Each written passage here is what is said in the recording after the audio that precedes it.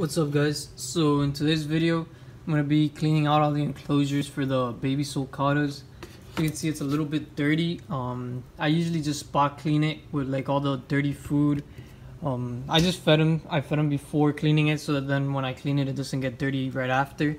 So you can see there's a lot of food left over, and I usually just take out all the leftover food, but it still gets a little bit dirty. The mulch is not too bad.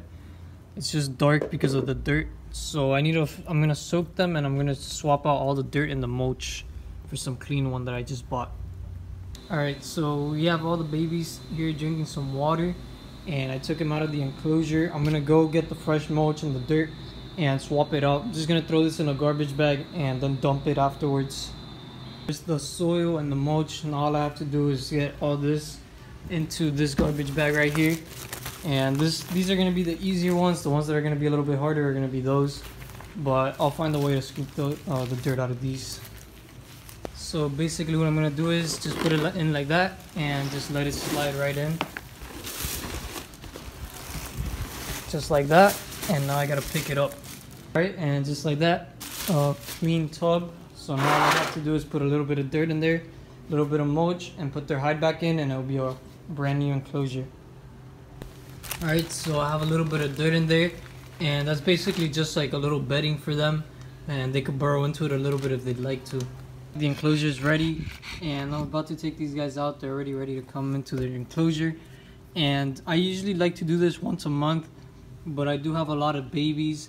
If you guys see that your enclosure is a bit dirty, what you could just do is just mix the dirt and the mulch up, and just all the dirty stuff would go into the dirt, and eventually it'll break down and it would all turn into dirt. Especially if you have like a cleanup crew like earthworms or isopods, springtails, anything like that, it help break down everything so that it's a lot cleaner in your enclosure. But since I have so many of these guys, I like to make sure that it's clean, so I'll probably mix it once a week, and I'll completely change it out once a month depending on how dirty it is. If I see that it's too dirty, obviously if I feed different things, like if I feed Missouri, it'll get a little bit dirtier since it's wet, and it'll get all over the enclosure. So if I were to do that, maybe I'll swap out the mulch and the dirt, but usually it doesn't get too bad since I use a tray to feed. I use one of these trays. I just put the Missouri on top, throw it in there, and it tends to stay pretty clean like that. But if it gets a little bit out, I'll just mix it and it stays pretty clean like that. I don't have to waste so much money on switching this. But keeping your enclosure clean would probably just cost you like $3 or $4. These the topsoil here is like $1.30, and the mulch is like $2.40.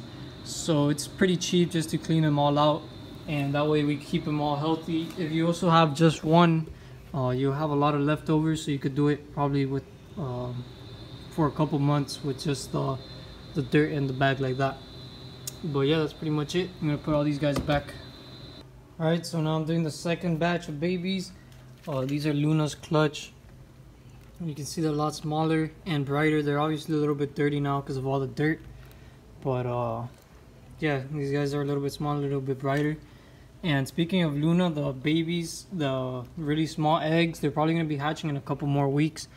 The eggs were like this big, so I'm really looking forward to see how small the baby tortoises that hatch out of those eggs are going to be.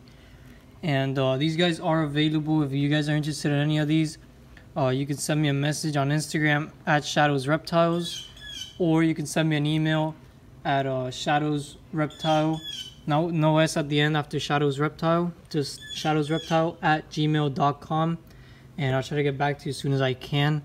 On Instagram I should answer faster than on email. So if you guys are interested in any of them, they're on sale right now.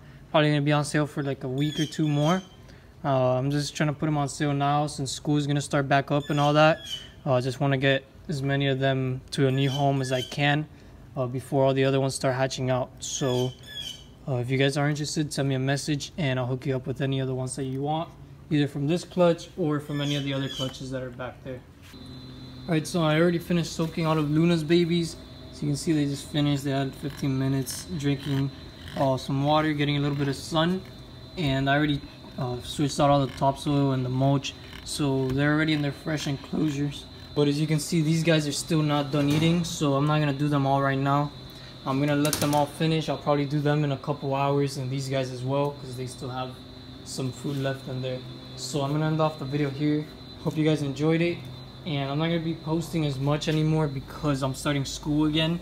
So I'm gonna be trying to make either less videos with more details and better quality, or I'm gonna make some high quality videos but smaller. They're gonna be shorter, so they're gonna be probably like 4 to 5 minutes. And yeah, that's basically it. We're about to hit 1,000 subscribers. We should probably hit it the week coming up now, so hopefully we get there.